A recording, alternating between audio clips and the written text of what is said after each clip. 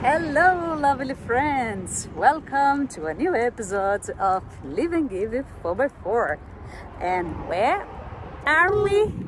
Matheo? In a place full of broom broom, broom broom. Yeah, we are in Mercedes-Benz Widmann, and they did some service for us before we go on a big trip.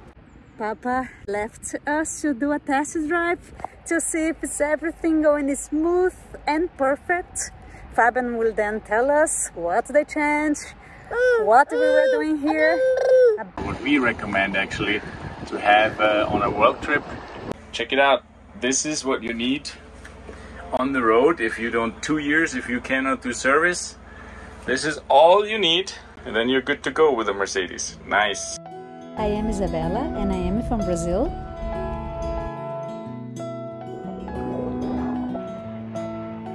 This is Fabian and he is German. We've been overlanding the world with our home sweet home Frank the Tank for the past almost 4 years. And together with our son Matheo and our 2 lovely dogs, Uni from Spain and Vasco from Germany, we are living Give 4x4. Subscribe and welcome to the family. Hey guys, today we are back at Arocs Widmann, and yeah, thanks to the whole team. They're gonna do a special service on our truck here. You see, still dirty. We went with Arocs Widmann and the team and the film team to do some nice videos. That's why this truck is so dirty. And after that they said, okay, come by before you go to Argentina. We do the full service on you, and that's really great. This little car here I'm gonna get, and in 3 days hopefully I can pick up our little truck. So stay tuned.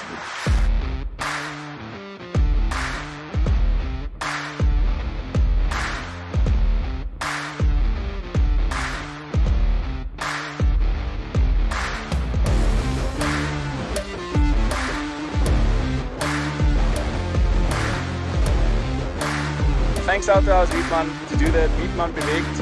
And if you have any questions about truck, chassis or whatever, let me know or let us know, and we hook you up with the right person for expedition vehicles at this station. See you when we see you. There you go. You know Shotty from before. Look what he's doing. Fixing my truck up. Service, everything here at Arocs Widmann. Perfect. Isabela is gonna be happy. We're gonna get a big horn. And who's responsible? Arocs Widmann and Shotty. Thanks for that. Finally, we can honk the horn a little louder. Stay tuned.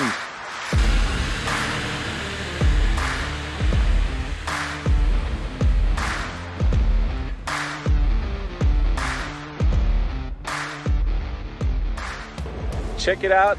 Service done. We are ready to go.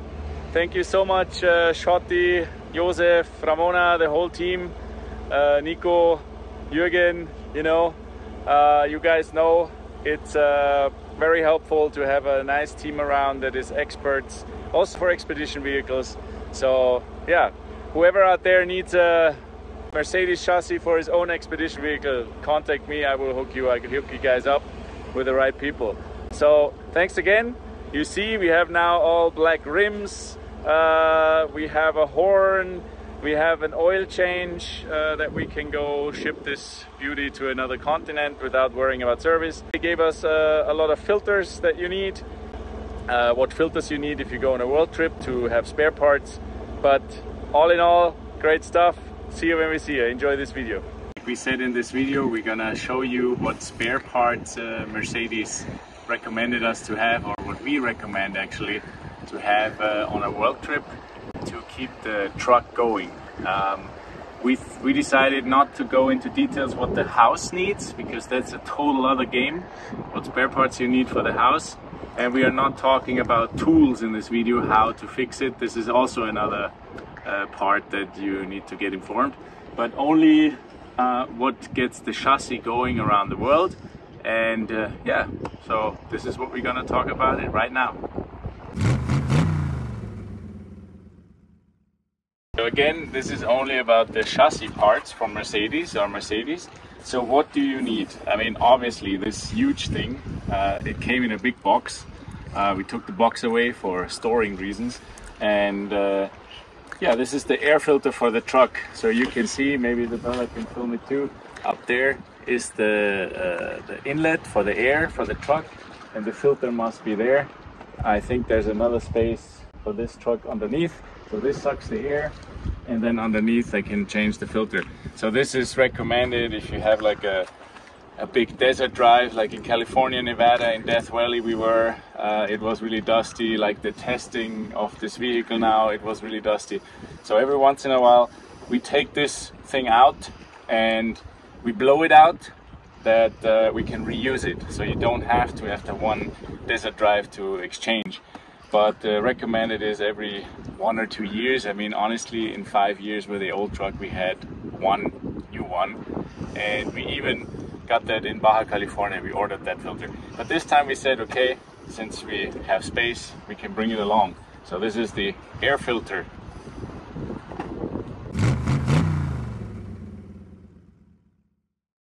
So the next thing on the list is a small piece. It says only air filter, but Isabela can maybe say that, show what it is. And this is on the diesel tank. There's like an air outlet when you fill it up that the air goes out, and this filters that. Mercedes explained it to me. They put that thing there if you're in salty regions or in winter conditions, that there's salt, that no salt comes in from the air from outside into your diesel. So this is a small piece, and we just have it just in case if I see it really dirty in there on the tank, I'm gonna exchange it. So this is the filter I was just talking about, and it's right here. This is our tank, and right here at the outlet of this thing is this filter. So I have a spare just in case we are in too salty regions. Like right now we are in the Mediterranean Sea. There is salt in the air, but at the Atlantic or Pacific there's a lot more aggressive salt in the air, so that's a good thing to have.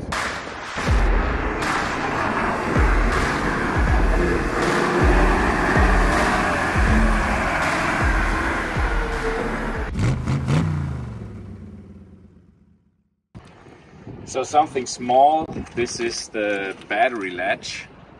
This is not a spare part. This is actually, we exchanged it to one with a lock because we don't want to make it easy to somebody to steal our batteries. So this is the old version. It's just a spare part because I have the new version. But this is just a tip aside. If you order your truck or whatever, maybe you make sure that you have a lockable battery hatch.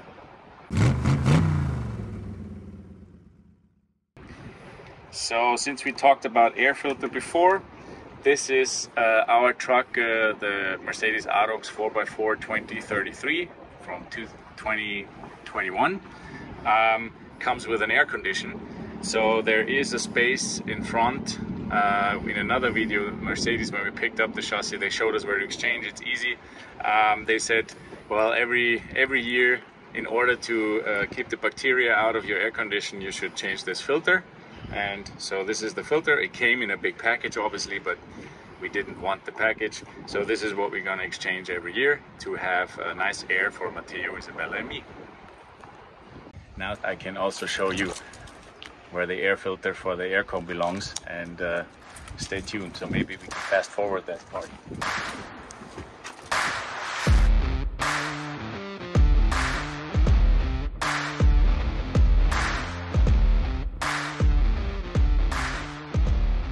So now we have opened the front of our engine department, and here is a sign that says unlock and lock. So I think we're gonna unlock this, and then I have no idea, I think you take that away. Exactly, good.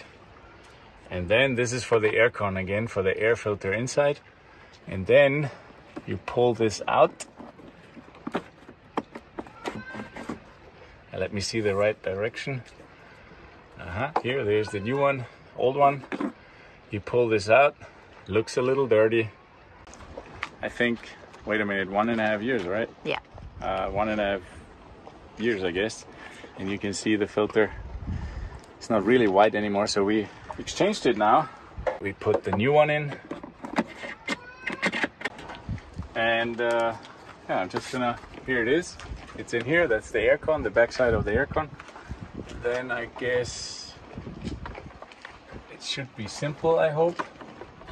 Put that in. It is easy if you know how to do it. So this is the change of the air filter for the air.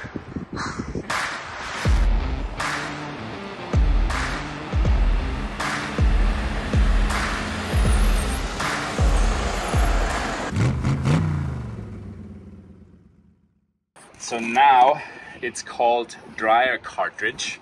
So this piece we have extra spare. So shall I unpack it for you? I didn't want to, but maybe for the video purpose I do. Let me see. This air cartridge, we have like a compressor. Any truck at this size has a compressor on board, and to dry the air out in the tanks, there is a special filter underneath. And for this, it requires a special tool, which we didn't have the last 5 years. But thanks to Tiag, we exchanged it once in 5 years. And he had that tool. It's basically like a rubber piece. You can open the cartridge. And when I show it, I'm not gonna, or maybe I do. It's a heavy piece. And this is the piece. So looks nice. And this is an air cartridge. And you put that piece like that, right here, underneath the truck. And it's hard to grasp, and there's this tool that you can have around, and then you just take it off. So you take off the old one, put the new one in, and I think Mercedes recommends every 2 or 1 year, I don't know. We have it there, and I think in next year or somewhere where I am, I will just exchange it. So this is the air cartridge for the Mercedes Arocs. So, I mean, I just wanted to, I talked about it, where this cartridge belongs. So now we are underneath the truck, like you can see. And right up there, you see my finger, right up there is the cartridge that you have to reach and loosen. On my old truck, it was hanging down. It was a little bit easier. Now it's on top. But this thing, like you can see, belongs up there. You untie this one, take it away, you tie this one, and you're good to go again. I'm talking about now, it's an easy thing. A mechanic will laugh about it. Probably I will take a half a day to do this.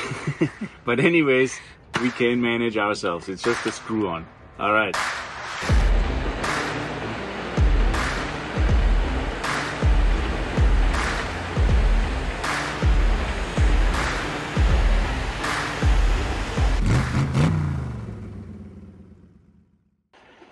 So then we have another nice piece.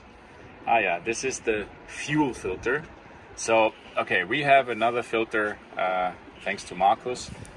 We have a SEPA filter, which is a fuel filter, diesel filter.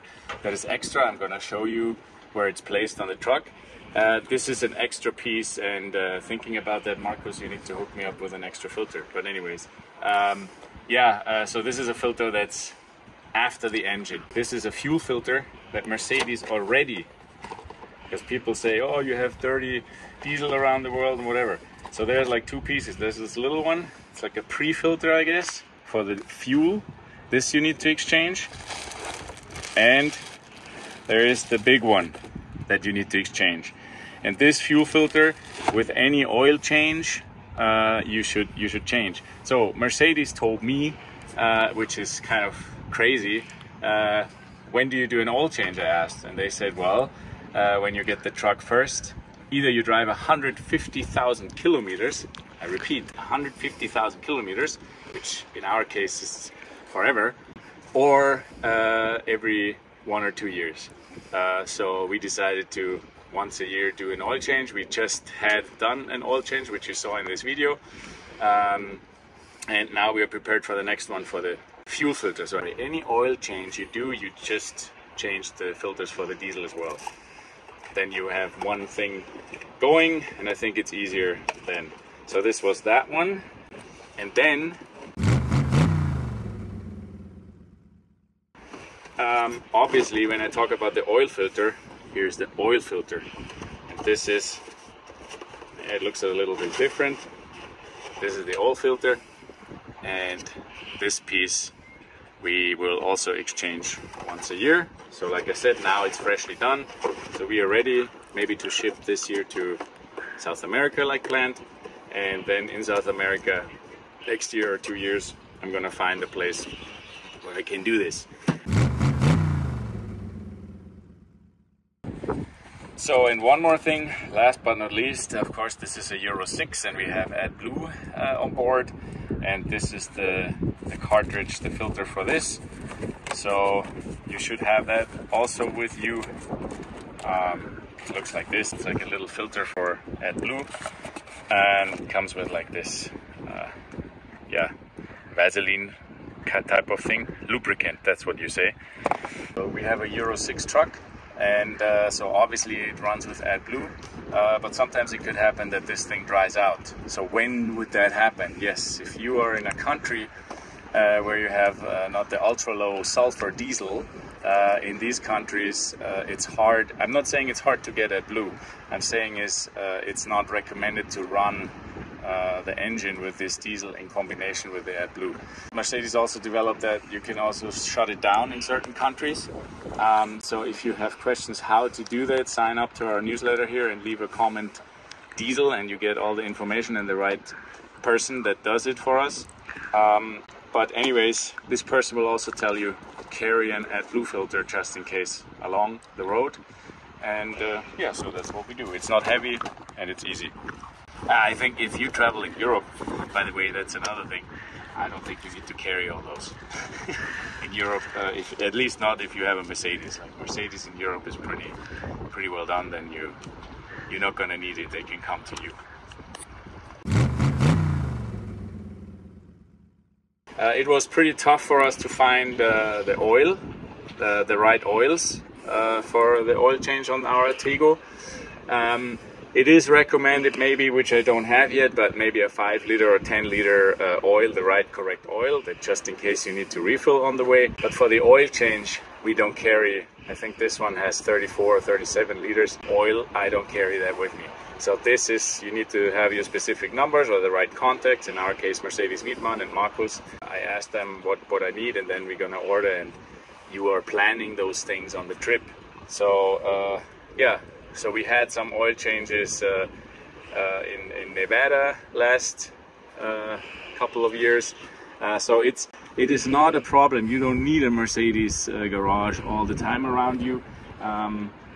So yeah, I guess that's it about the spare parts, what we take along. I repeat, only for the chassis. Not that you think we don't have anything else. I mean, of course we have, like for changing the tires, we have the right machine because those big tires need a lot of torque. We have a lot of tools. We also have, and I didn't want to talk about it, but you have like here several water filters. You have other things, fuses, what you need. Of course, we also carry normal car fuses for the truck.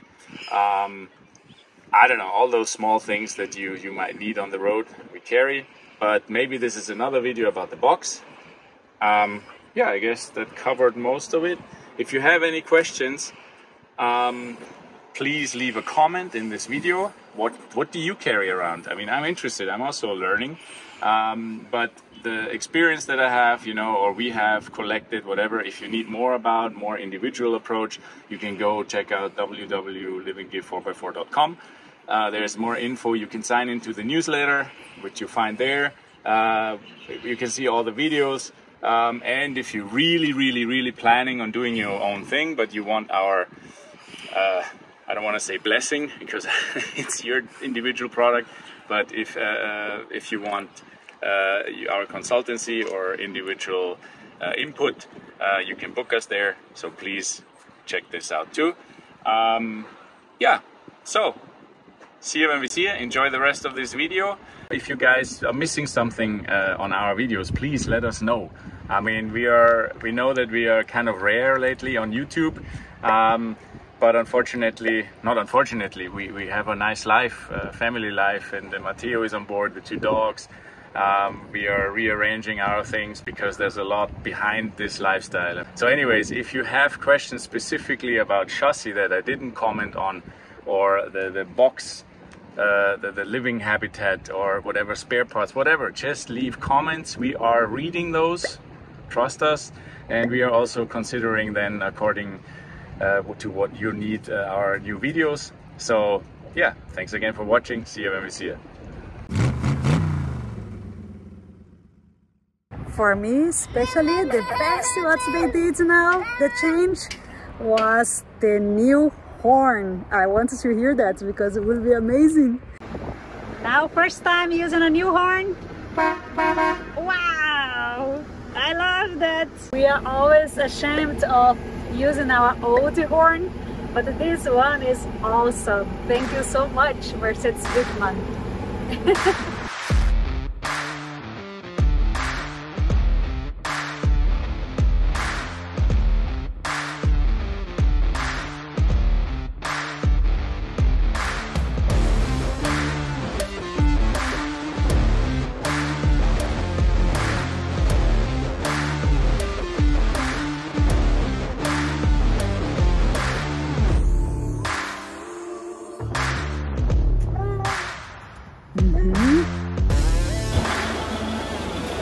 Matheo is super curious to see what other people are doing.